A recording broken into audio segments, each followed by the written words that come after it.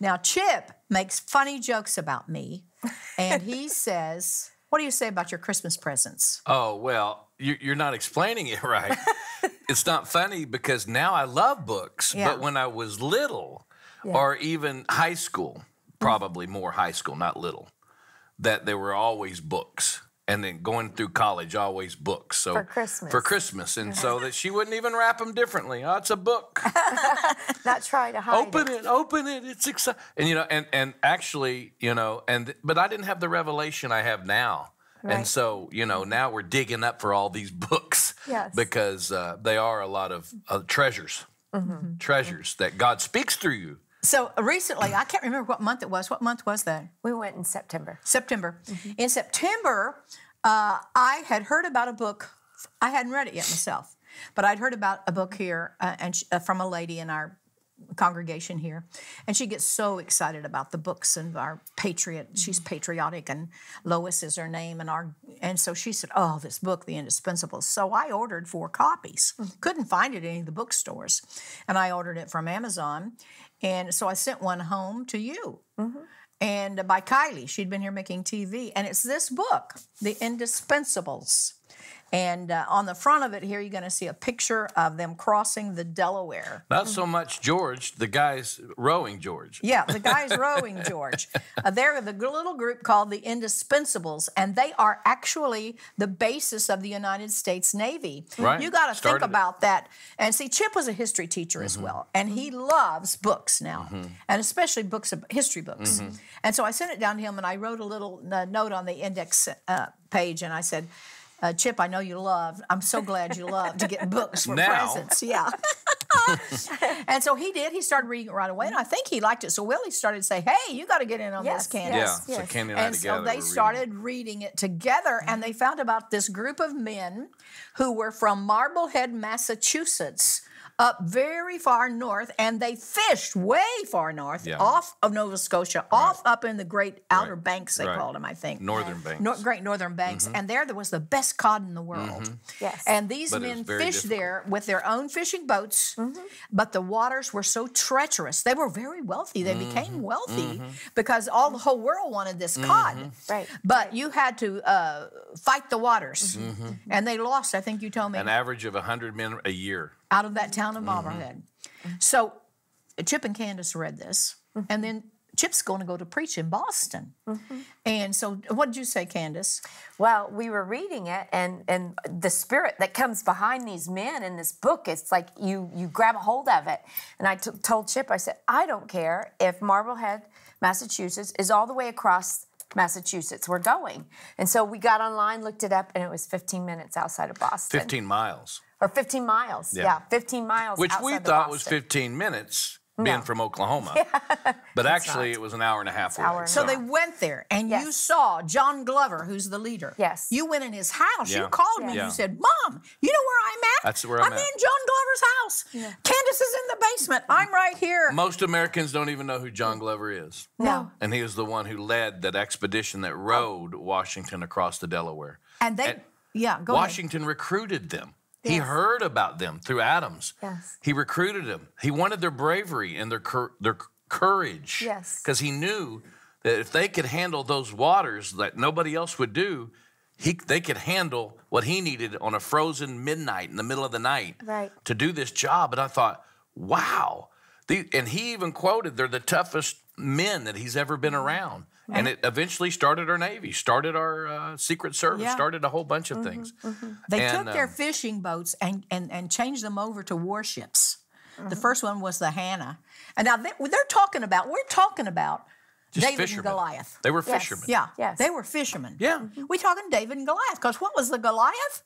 Yeah. The British Royal Navy ruled the seas around the Absolutely. world. And they're camped there in the Boston Harbor. They have taken over Boston. Yeah. And so here they come with their first little ship was named Hannah, and they boarded out and mounted guns and audaciously came up against this. And of course they got whipped there at the first, but they made great strides. And here's a town near their port was a place named Beverly. And it said, Reed suggested a flag for the vessels. He's one of the Marbleheaders. What do you think of a flag with a white ground, a tree in the middle, and the motto, Appeal to Heaven? George Washington loved it. And so people associate this Appeal to Heaven flag with him. With George but Washington. even that flag came from the Marbleheaders. And that's a flag they flew on their ships. Now, it came to the time, I'm going to read you some from here. It came to the time when they needed to cross the Delaware. I'm telling you, folks. We're in a time. We're in a time. Yeah, and I want everybody to know right now that you're not just getting a history lesson here. No, we were sent on a mission to pray that spirit back into the body of Christ. Yes. Because we're in a time. You even went to the graveyard. Yes. I think we got We're pictures in a of it. time similar to where they walked all were, around Mom. the graveyard and prayed. Yes, we are. And you went to that cemetery and you prayed at their graves. And Right. you were led, Candace Right. is a prayer. And you were led to pray that down. Yes. That's how we get awakenings. Yes. We pray them Yes. in, Yes. glory to God. Yes. So And here, it was strong. Here, I'm going to be yes. reading you your history lesson. Chip was a history teacher, by the way, besides being a coach. So he loves these things. So this is a chapter called The Crossing. And, of course, that's the Delaware here with the ice and all that. We got pictures of this for them to see. You need not be troubled about that, General. My boys can handle that. John Glover laconically assured Washington that the Marblehead Regiment could do the near impossible. The commander-in-chief had asked Glover whether it was even imaginable that the plan would succeed to row across the Delaware. Assured by Glover, Washington and Henry Knox were relying on the Marblehead Regiment. They were called the Regiment. We had the Black-Robed Regiment. Now we got the Marblehead Regiment. All throughout time. Yeah, well, the Marblehead Regiment could do something even more challenging than their previous feats, which are in the book. They could cross a nearly 1,000-foot wide, ice-choked river at night.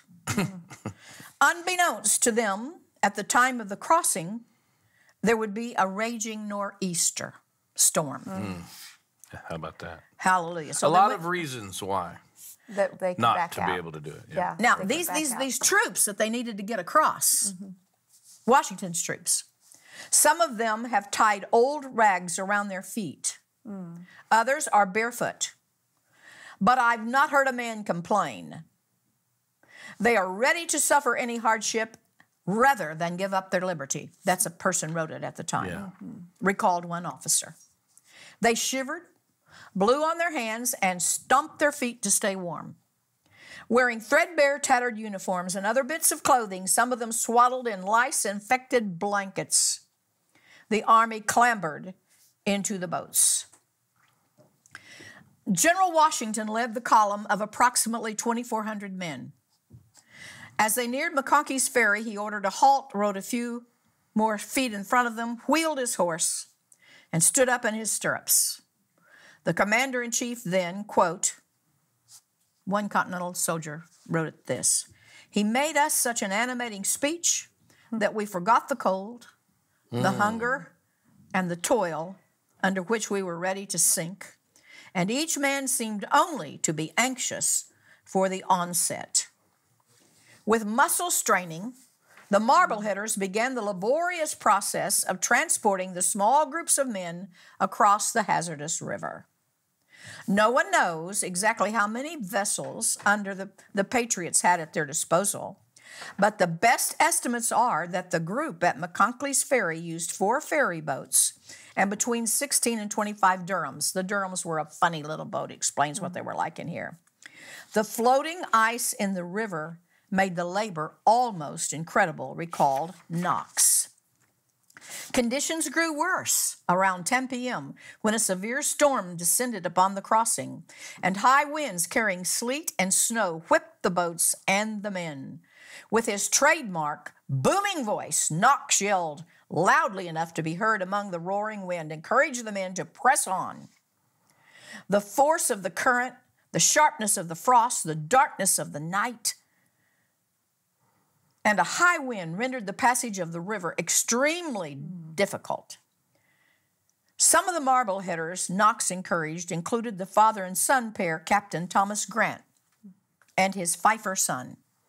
Thomas Grant, Jr., the young Pfeiffer, was only 15 years old. The Marbleheaders put their bodies, hardened by years of experience at the sea, to the test. Knox remembered perseverance accomplished what at first seemed impossible. Experienced officers led the indefatigable Marblehead mariners. Captains William Curtis, Nathaniel Bond, I'm going to read their names because they deserve it.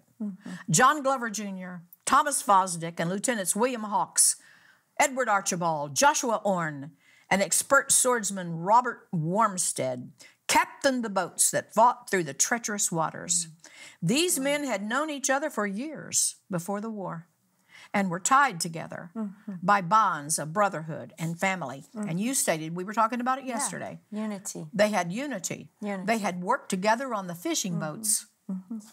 War had forged their leadership and honed their skills for a crucial inflection point where success or failure rested on brawny, sea-scarred soldiers. These were the right men at the right time in history. And I've got down here in my margin, we are the right people at the right time in history. Hallelujah. Much time was spent waiting and freezing that night on both the Pennsylvania and the New York side of the river. They had to go back and forth. They got to get 2,400 men across. Fifer John Greenwood wrote, quote, "I was the first that crossed. We had to wait for the rest, and so began to pull down the fences and make fires to warm ourselves, for the storm was increasing rapidly. Before midnight, the storm became much worse, and the men began to fear the very real possibility they could freeze to death. After a while, it rained," this is him writing again, "hailed, snowed, and froze, and at the same time blew a perfect hurricane, so much so that I perfectly recollect, after putting the rails on to burn the wind and the fire that would cut them in two in a moment, and when I turned my face toward the fire, my back would be freezing. By turning round and around, I kept myself from perishing before the large bonfire." They were the group that got there first and were waiting on the others. "If the storm made waiting on the banks uncomfortable, it made crossing the river extremely hazardous. In a testament to the Marbleheaders' mariners' skill, not one man died in the crossing. Not one.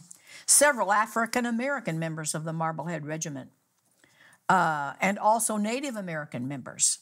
One black soldier recalled the night on his 100th birthday, quote, he wrote, "His eyes brightened at the name of George Washington."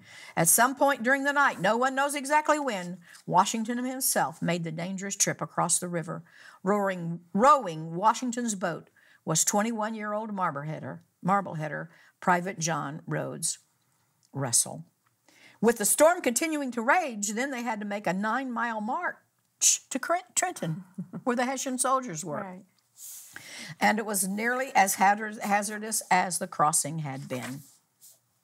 "Many of our poor soldiers," wrote one officer, "were barefoot, almost barefoot, ill-clad. Their route was easily traced, as there was a little snow on the ground which tinged here and there with blood from the feet of the men who wore broken shoes.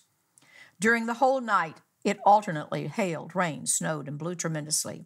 I recollect very well that at one time when we halted on the road, I sat down on a stump and was so benumbed I wanted to go to sleep.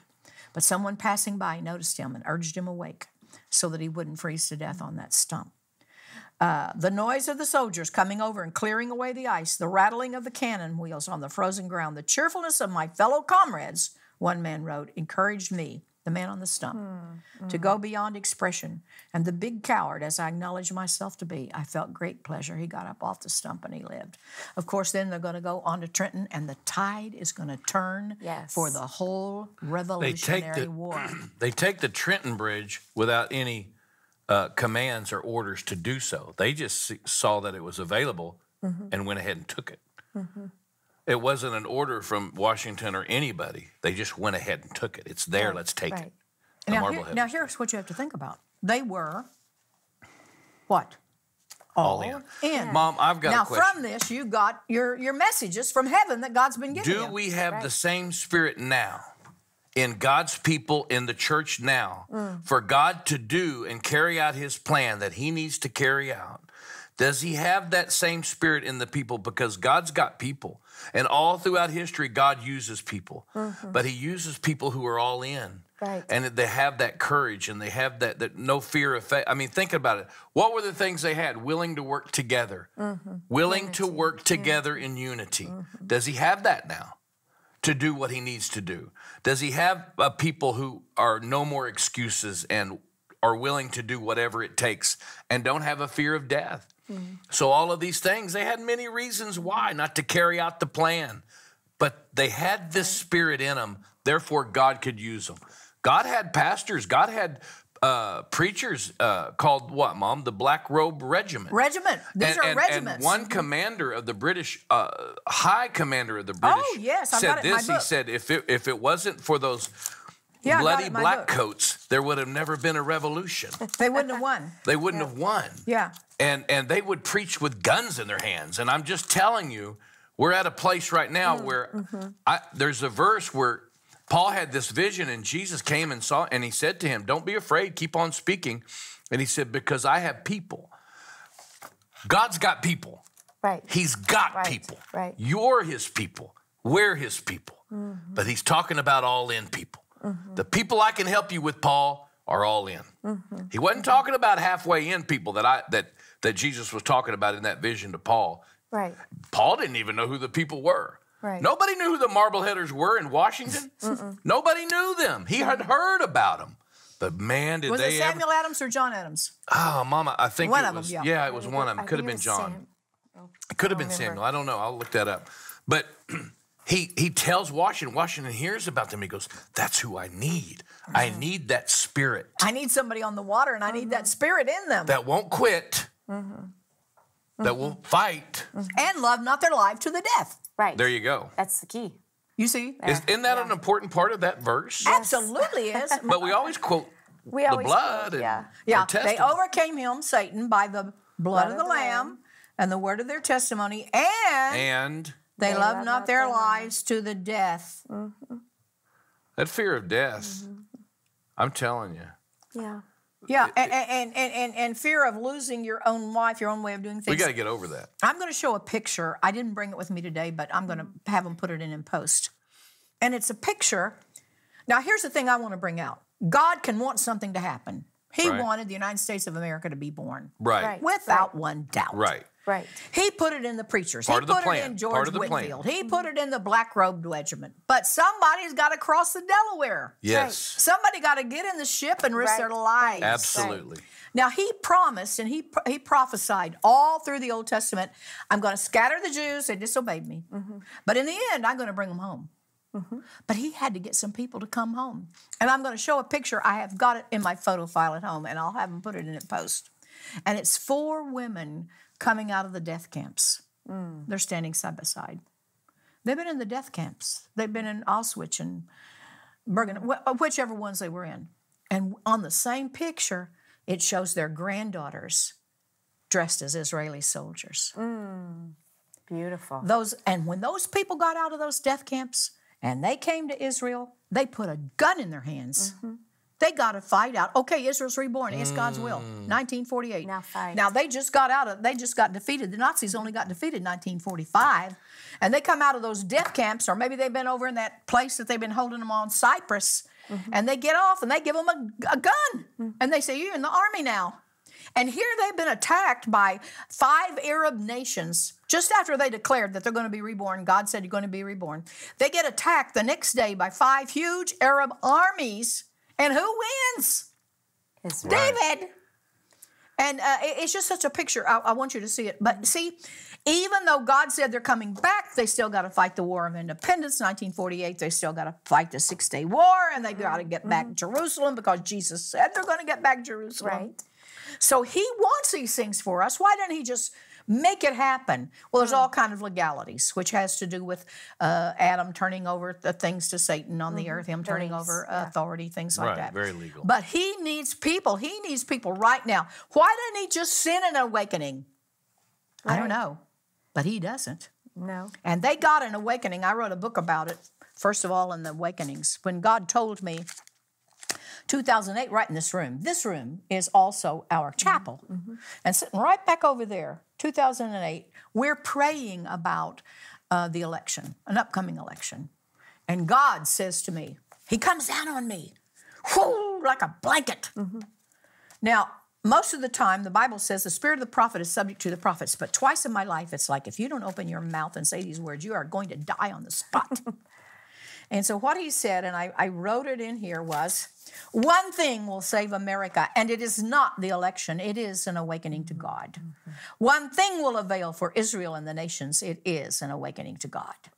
And then it went through my head, these thoughts, real fast.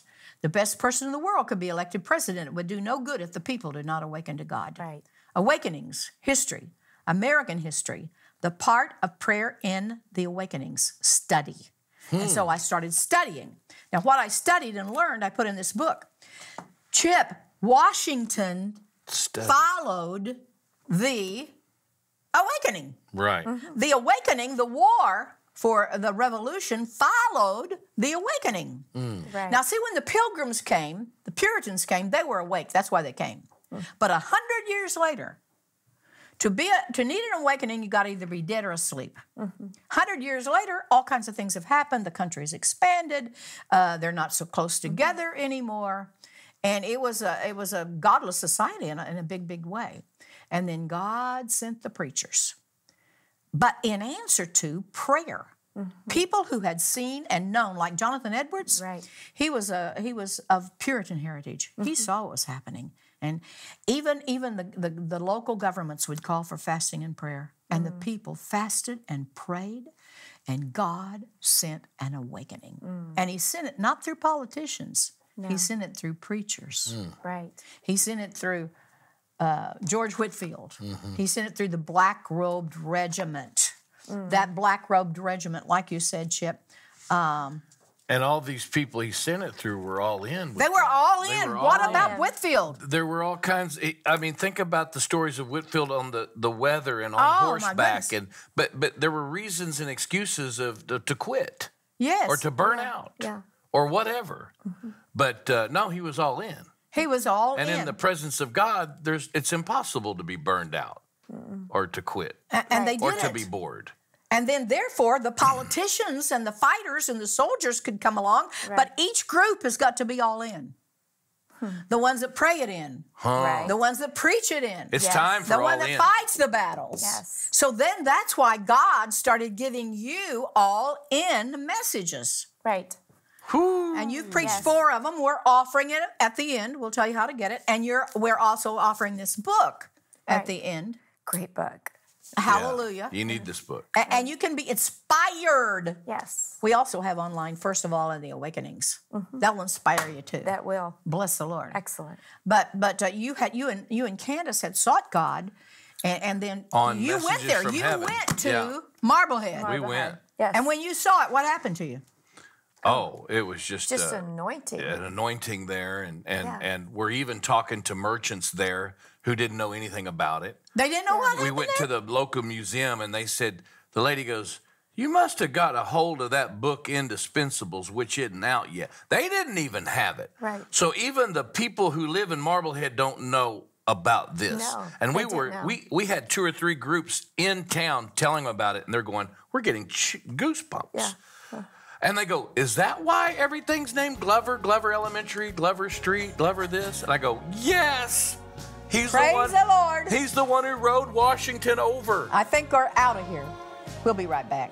Shalom. And here I've got right before me this special offer that we're giving you, which you need. The book, which is sold in bookstores for $28, we're going to offer it to you for $22 in 2022. $22 for this book. And then here are the 4 messages that God downloaded to Chip after he was inspired by this book, after they made the trip to the Marbleheaders. He was inspired, and God, I tell you, that first time he came back, Chip, he cried all the way to church. He cried and couldn't do the announcements. Because the anointing. No. The anointing. I don't cry at bad news. I'll just stand there. But the anointing, oh my. Right. He cried. He could barely deliver the sermon, the first one. Is that the one that's on here? I don't think so. But I don't know. But anyway, there are 4 sermons in here, 4 teachings that he gave at the Glorious Church Fellowship where they're pastoring. And they're on CDs, or you can get them on MP3s, all the modern ways of getting things. And then, of course, the book, The Indispensables by Patrick K. O'Donnell. And either you can order them separately, bless the Lord, or you can order both of them. 1-800-972-3447, or we like snail mail, Post Office Box 40, Branson, Missouri.